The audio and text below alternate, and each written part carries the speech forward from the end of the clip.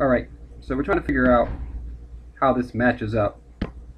And we have this function z equals x minus y over 1 plus x squared plus y squared. We have to match it to the graph. The thing about these graphs is that many of them have a periodicity. C, E, F, and A. C, E, F, and A are all periodic in some kind of way. It must have some kind of trig involved. And so,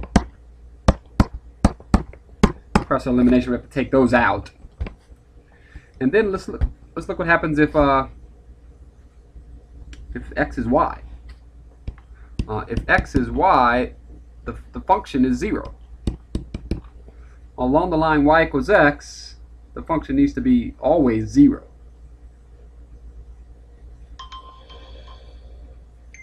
And it doesn't look like that's the case for b. Another thing about it is that x and y go to, as x goes to infinity and y goes to infinity, as x and y both get big, the function should get small. The denominator is blowing up. And so z should go to 0 as x and y both get big. And so that does not happen with b. And so it must be d.